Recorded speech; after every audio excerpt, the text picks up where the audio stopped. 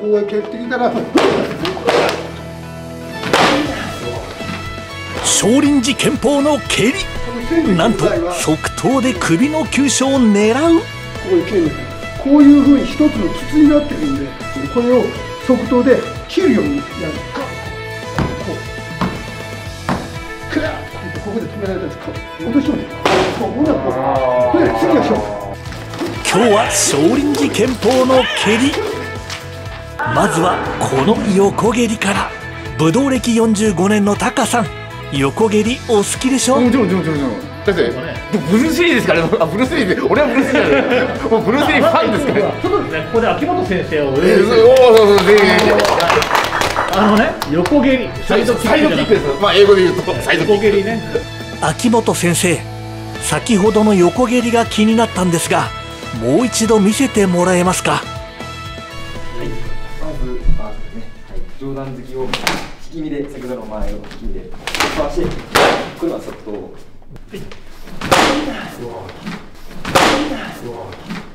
さあここからは井上博夢先生に解説してもらいましょう。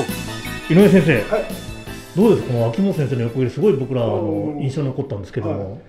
で即答蹴りはこう出したように足を指をこういうふうに曲げて親指が上に向けるパターンと、指はみんな上に向けて、そうするとそういうパターンと2通り使い方あるんで、で指を上にやるとこれ要は心筋油がぐっと張ることによってこれが出てきやすいんですね。これところが問題なのは指が上に揃っていることは突き指しやすいという欠点もあるということです。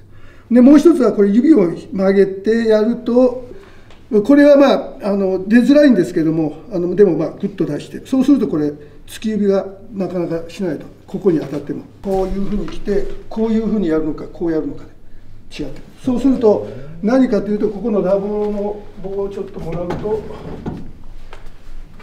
即答蹴りは使い方として大きく言って今2通りあるとして、こういうふうにするとこれかかとの方の即答ですね。かかとの方のこの即答、これ点になるんですね。打棒の棒で言ったらこうですね、ここですね。ということは即答のあるこの部分でやる場合、これは水月だとか前三昧だとか、こういうふうに肉体のところの、あるいは団地もそうですけど、大体水月、ここを狙うとなったら大体急所は点なんですね。点をこういうふうな点でつくのが正しい使い方だと私たちは思うんですね。ですから水月のようなところは全測定でもこの親指の方でからこうやるのと、即答もここを狙うとしたら全体をやるんじゃなくてかかとですね。かかとの方の即答をで蹴るような状態です。どうつけると全体で蹴るようになっちゃうんですけど、基本はですね、即答のこの線上、この線で蹴る場合は実はちょっと危ないんです。こっち来て、こういう上上げて経脈という、ここで経脈、こういうふうに一つの筒になってるんで、線になってる、線に対しては線でやった方がいいということです。だからこういうところは脈だから、点で狙うよりもこれ脈で流れてますから、あと筒になってるんで、急所あるんですけど、点の急所あるんですけど、こう脈が流れてるんで、これを即答で切るようにやるんです。線で捉えるんです、その場合は。だから線で捉える場合と、もし三日月のようなとこやんだってかかとの側の即答で蹴ると、ここにねこういう感じでついてるわけだから、肉体を重いものを蹴るとこれ壊すんです。これ重いものは点の中で急所に合わせるここで蹴る、こうほんで首のようなところはこう蹴るのがいいやり方だという。空手歴45年の高石橋、この即答横切りのこの解説、いやちょっと今そっか、いや僕ももちろん即答って足の刀って書いて即答なんで、この横面でやると言いつつ、僕なんか実際このかかとで蹴るっていう感じになってたんですよ。ただ今のそのこの筒状脈をねその断ち切るようにやっぱりまさにその刀、足の刀としてこう使うっていうやり方っていうのがちょっとゾッとしました、聞いてて。初めて聞きました。うちはよく写真投げ飛び速度とかバッとやってるんですけど、ああいう場合はここにそういうことか。危ないですからね、でも危ないですから。なんかでも脈を断ち切れ側頭蹴り、うわ、ナレーションしやすい。でもそういう発想って本当すごいね。頸脈の脈なんで、だから線でね、十分こういう首の弱いところだから、もう今言うようにここを痛めることはないんですね。痛めることはないんですよ。肉体だったら今みたいなここに物がついてたらもう折れるでしょ、これがパーンと。だからここの線、ここで叩くんですね。でもほら顔をね回し蹴りで蹴るとかってまあよくある発想じゃないですか。首を側頭で狙うっていう発想ってすごくないですか。空手のいろんな写真で、ね、その紹介されてくる、いやーってここをスパーンっていう写真よくあるじゃないですか。それはそういう意味なんだなって今ちょっと思いましたね。私が本部大学時代に合宿で本部行った時に、その開祖直々のお弟子さんがまだいた時にですね、私にいや学生の頃ですね、先生ちょっと技をかけて、例えば逆をでかけて、小手投げでしょうかね、小手投げをパッとかけてこういうふうになったと。そしたらその先生何したから、ここでいいからクラーッとこうやるんです。これは危ない。それをその先生はもう開祖の時代の古い先生なんで、ここを自分がパンとそれもいいんだけどもいいかってギャーって言ってここで止められたんです。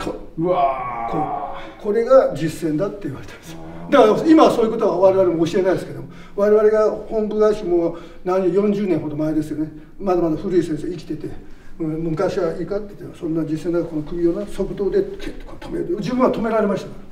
それは今でもその怖さを覚えてるんです。絵なんかで飛び側頭でこう首とかやったりしますけども、それだけじゃなしにもう下でこう蹴っていくんですよ。むしろそっちですよね。そうですね。むしろもう怖い。実践ではそっちだ。だから多分それでなんていうかバーってやるんじゃなくて、多分それで本当に怖さを相手に知らせるんでしょうね。それで繊維をそうする。こうやってやってるからもうこれですもんね。そうです。だから昔といえばそれねやっぱりなっちゃうんで、それをって止めて分かったかって言ったらビビってしまって繊維を相違させると。そういうようなことが昔のやり方ですね。開祖の時代の。だからやっぱり側頭のこう使い方っていうようなことがやっぱりあるのと。でいわゆるこっち来たブルース・リーのようにこういうようなことで断蹴りなんかにも側頭では使えるということです。実際だったらやっぱり自分だったらもうこうやってきてこうやってやってきますけど、蹴りとなったらこう蹴ってきたらというような状態です。ちょっとこう下に叩き込むような感じなんですか。というのは2種類っていうかあって、こう自分は蹴りでもそうなんですけどね、こう普通蹴るじゃないですか。学生に指導するんですけど、これを落とし込んで、こう次が勝負。でこれ要は何もさせないようにするんです。こう普通の蹴りはこうやって蹴り込みだったり蹴り上げだったりするんです。こうやってやるんです。これ普通の蹴り。これ蹴った時に蹴り込みだったり蹴り上げだったりするんです。こうやってやるんです。これ普通の蹴り。これ蹴った時にDVD 少林寺拳法ワールド絶賛発売中。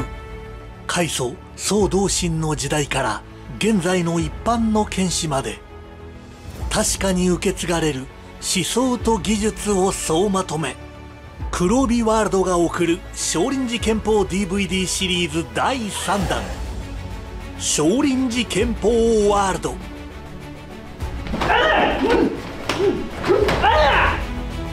井上博夢の特別講習。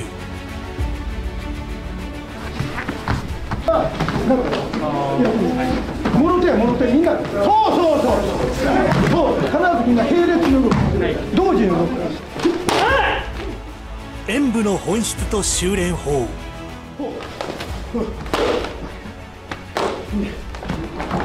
決められたこと以外のことを無意識に技が出てしまったというのが実は大事なところだと。戦術蘇生とは何か。行くぞって言った時にそこにもう的がいない、気づいたら手がここにある。その先生にはね、技かけるのね、開祖しかいないんですよ。直弟子たちが語る開祖の姿。こっから取るからかからんのや。ね、こうかけようっていう。